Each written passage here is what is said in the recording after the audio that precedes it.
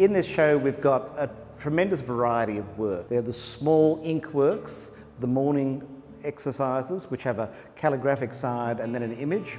There are these exquisite small works which have like the aspect of a still from an old Shanghai movie.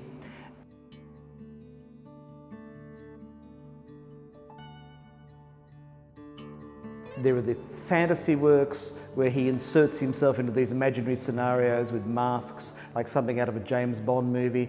And there are the classic Li Jin, which are the pictures of food. The other quite amazing one-off work is The Banquet for Our Times, where Li Jin himself appears in the centre of this bizarre banquet, surrounded by grotesques.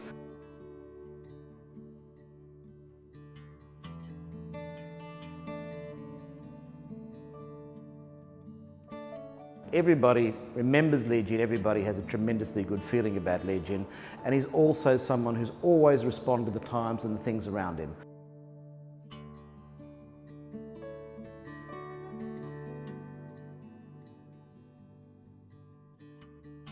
It's the love of life, and they find lots of different ways to enter into these pictures in the course of this show.